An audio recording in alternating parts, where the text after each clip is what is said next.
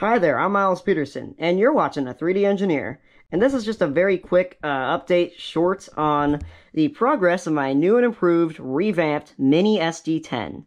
Now, yes, I have revamped this before and I'm doing it again. It's just, it took a lot of work to get this Siren really good, so I think I finally got it to that point, but I just have to assemble it and make sure.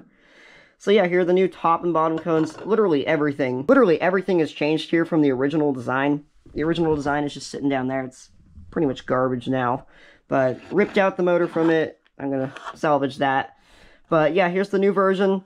This thing, man, it's really awesome. This time I actually have the reflectors screwed onto the top and bottom cones, just like with the real thing. And the same will be said with the top cone and the deflection band right here. I don't even have a core in this thing. It's down there. That's the rotor. Oh my gosh. Down there is the stator and motor cover. And here's a resin printed rotor. This thing is really cool.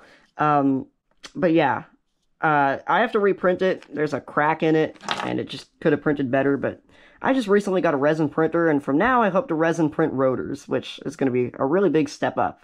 This thing is a huge work in progress right now. I'm actually filming another video right now. It's my Halloween sound-off video, and I will tag that video in the description. I will relate that video to this short, so you can check that out. I highly recommend it. So yeah, just a very quick update. Now you should be able to expect a long-term video of this thing, fully completed in just a few more days. So you might want to consider subscribing so you don't miss out on that. I'm Miles Peterson, and you stay creative.